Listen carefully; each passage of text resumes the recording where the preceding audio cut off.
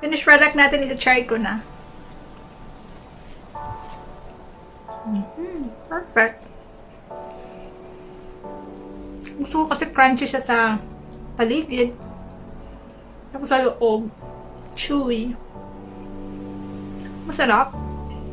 Hi friends! I'm Sandra and you're watching Micro Moments. For today's video, gagawa po ako ng gluten-free bread. Ito po ay coarse texture bread. Na-imagine ko pa lang. Sarap na.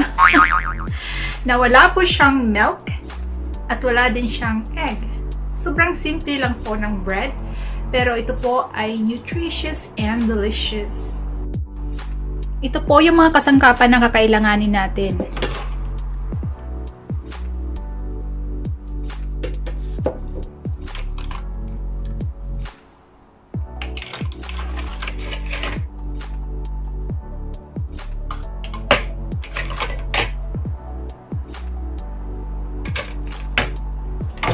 Kailangan natin ito mismo. Tapos, mixer.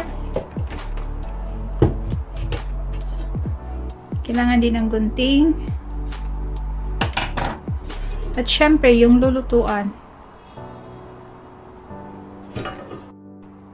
Ano ba ang mga ingredients ng ating gluten-free bread? Gagamit po tayo ng gluten-free flour. Yung nakalagay po dito, yung fiber po ng flour na gagamitin natin ay 60%. Ayan. At ito po ay may oats. Yan, nakalagay, gluten-free. Gagamitin po tayo ng yeast. Talagyan din po natin ng psyllium fiber. Talagyan po natin to ng pumpkin seeds. Ito po ay rich in magnesium and iron. Lalagyan din po natin ito ng sunflower seeds na rich in vitamin E and folic acid. Lalagyan din natin ito ng dried plums. Ayan. Tingnan natin kung ano, magkano yung fiber. Ayan, yung plums po ay may rich in protein at saka meron din siyang fiber. Ayan. So, makikita mo dyan. Gagamit din tayo ng konting brown sugar at konting olive oil. Para sa liquid ingredient naman natin, gagamit po tayo ng 400 ml ng lukewarm water. 37 degrees centigrade lang po yung water. Hindi po boiling water, kundi 37 degrees centigrade lang. Mag-start na po tayo. Maglalagay po tayo ng 400 ml na water, lukewarm water, dito sa measuring cup natin.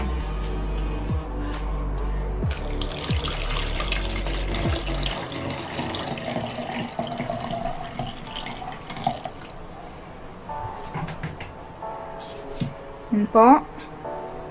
Lagay po natin sa maliit na bowl. Yan. Tapos, gugupitin po natin yung yeast. I-add po natin to sa lukewarm water.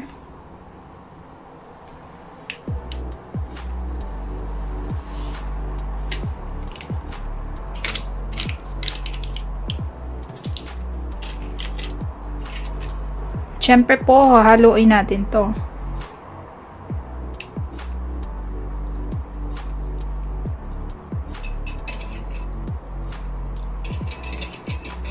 Dapat po walang coarse na texture.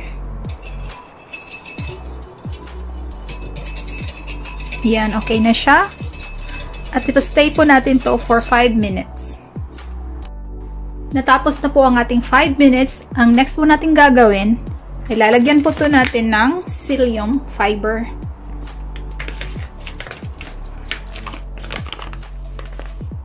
Lagyan po natin ng 15 ml.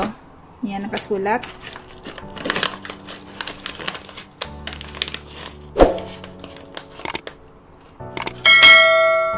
Yan, approximately.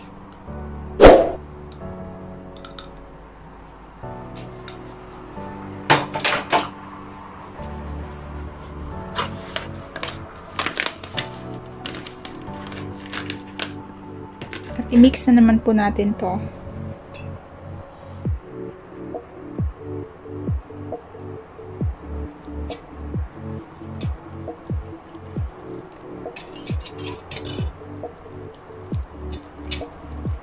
Make sure po natin na as in homogeneous mixture po siya. Homogeneous mixture na. Kailangan po nating ipa-stay uli ng 5 minutes para maging medyo malapot po siya. Habang nagwe-wait po tayo ng 5 minutes, i-ready na po natin yung dry ingredients natin at ibang kasangkapan.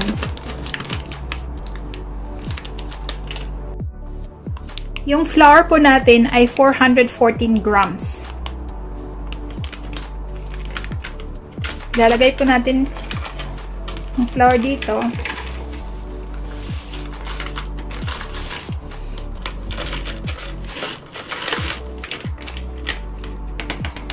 Hindi po ba nakalagay dito na ano siya?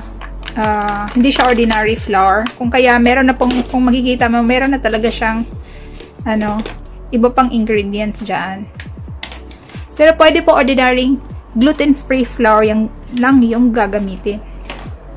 I-ready na din po natin yung mixer.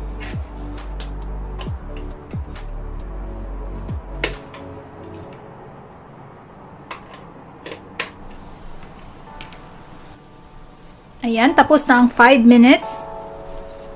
Imi-mix po natin uli yung liquid ingredient natin. Ayan, kung tingnan nyo po, medyo malapot na po siya. Sandali lang, ano ko. Yan. Diba, malapot na po siya.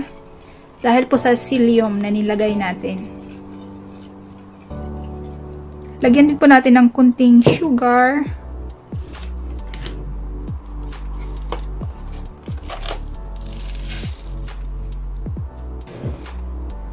Kasi lalagyan po natin siya ng dried plums. Kung kaya medyo matamis na siya, di ba? Kasi ang mga Pinoy mahilig sa matamis. Ayan. Pero pwede pong wag lagyan ng sugar o wag lagyan ng dried fruit.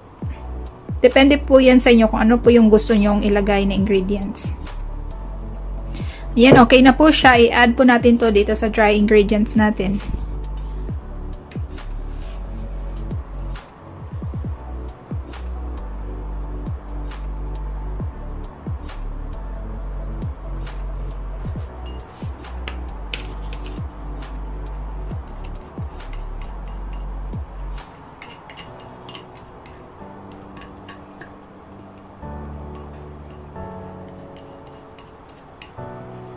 Second time ko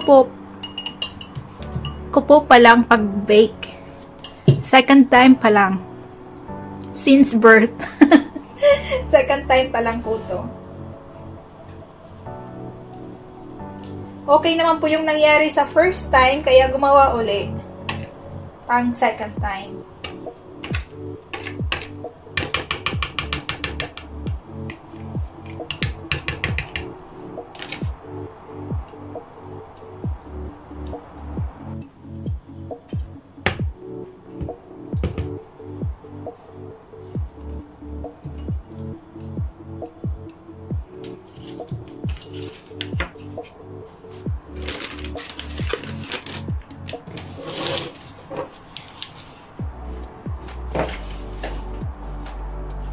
Next po natin gagawin ay imi-mix na po natin.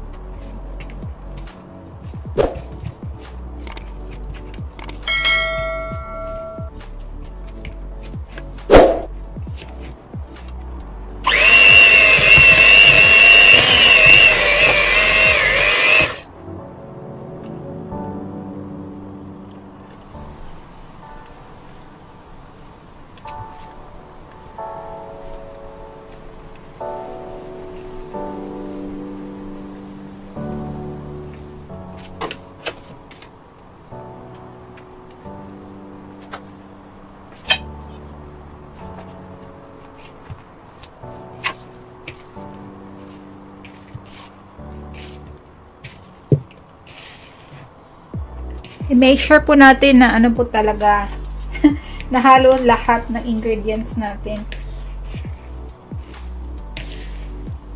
Kasi minsan merong hindi nasasali.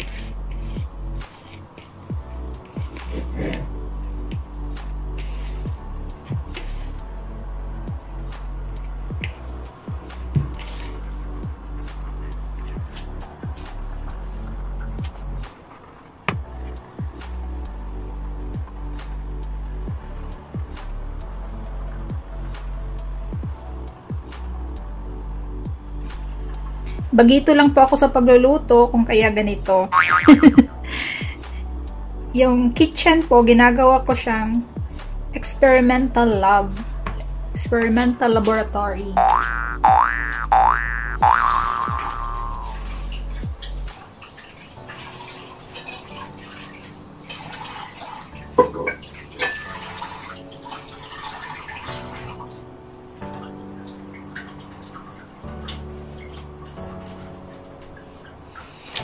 Next po natin gagawin, i-add na po natin yung mga course ingredients natin.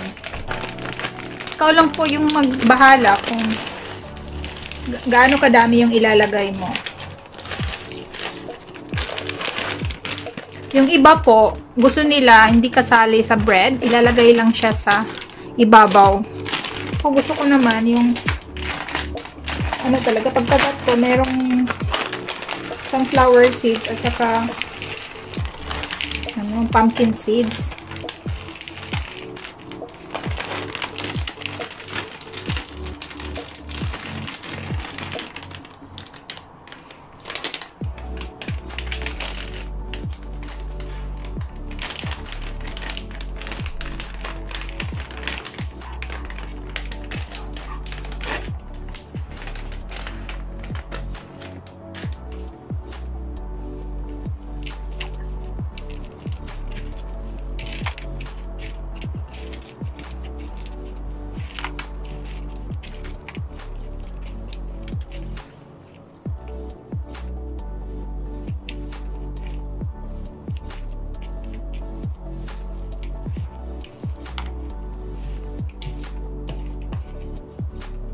Pinapakita ko po to na hindi lang mga expert dapat yung magluto sa kusina.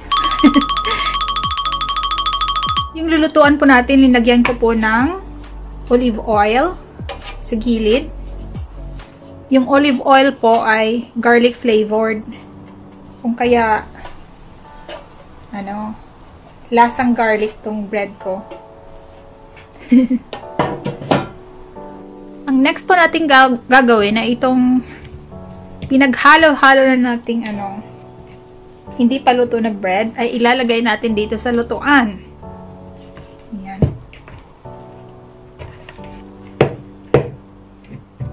Ilalagay natin dito.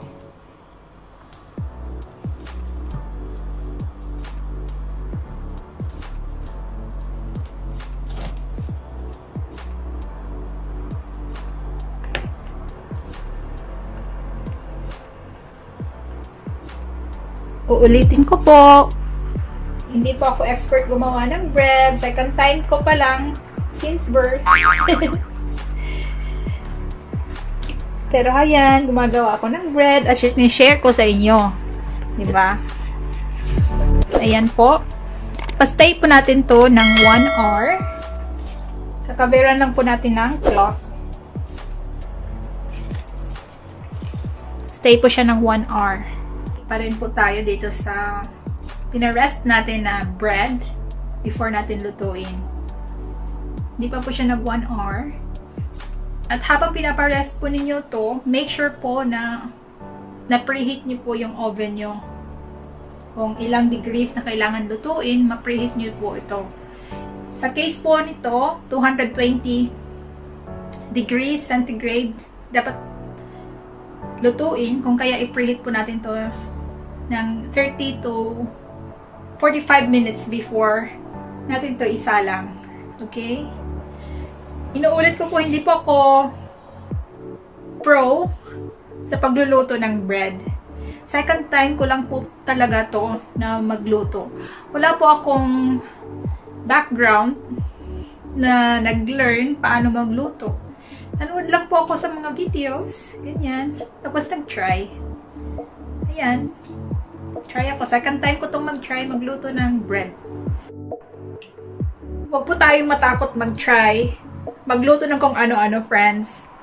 Ako po ginagawa ko dito sa case ko po, ginagawa ko siyang experimental laboratory ang kitchen. Ayan.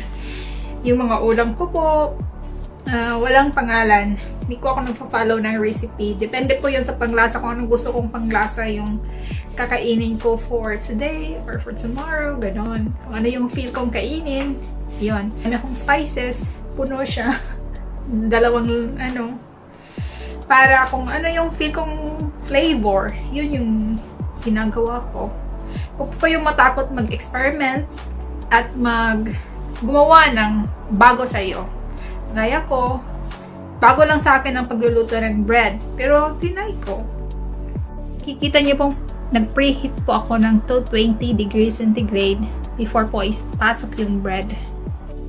Yung bread po natin, pinarest natin dito lang malapit sa window na naka-open. Winter po dito ngayon, kung kaya refrigerated temperature po ang meron dito sa place ko.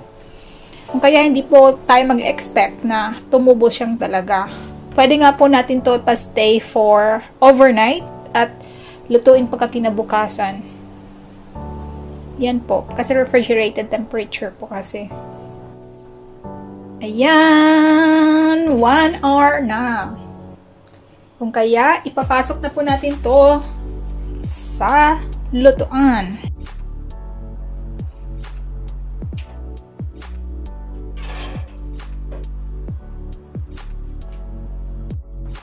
Nasa lutuan na po yung bread.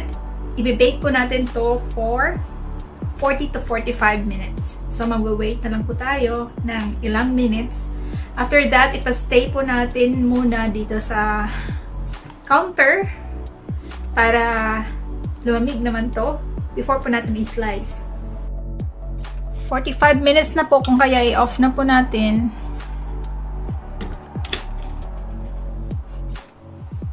Put natin to sa lutuan kasi 45 minutes na.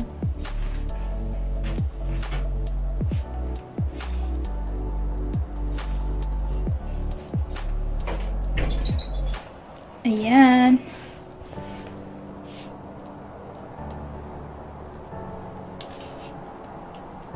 Parang gusto ko pong lutuin yung kabilang side kahit ilang minutes lang. Naka-off na po siya, pero mainit pa naman.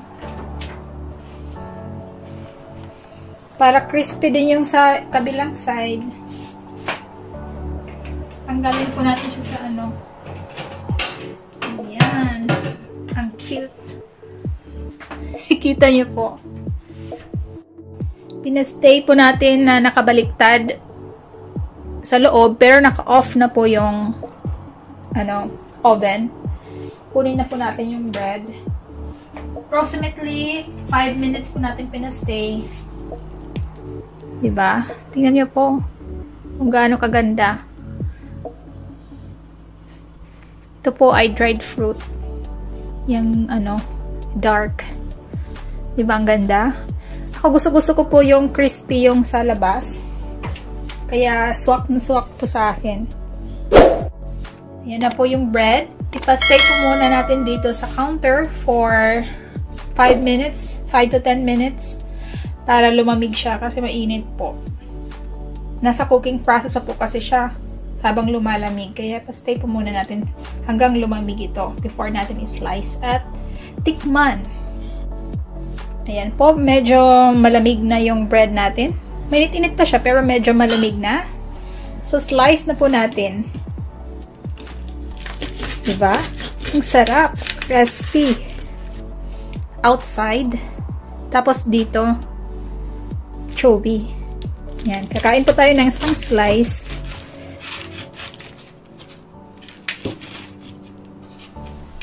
Di pa nasali yung kainin ko nga.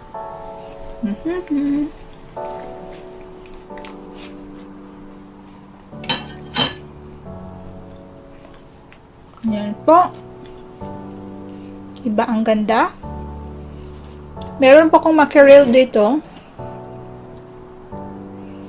Try po natin kainin with mackerel.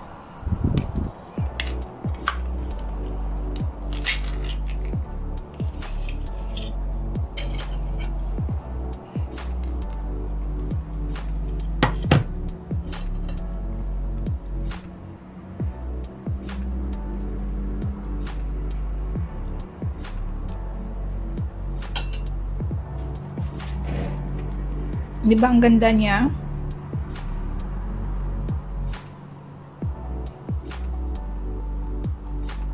Finish product natin, iti-try ko na. Perfect. Gusto ko kasi crunchy siya sa paligid. Tapos sa loob, chewy. Masarap. Kayo po hindi pa nakagawa siya ng bread, challenge ko po kayong gumawa din ng own bread nyo, na yung ingredients at panglasa na ayon sa kung ano yung gusto nyo yung mangyari. Fulfilling po yung feeling. Yun, pag kinakain nyo na yung own luto nyo. Gawa na po! Please don't forget to press like, subscribe, and bell buttons.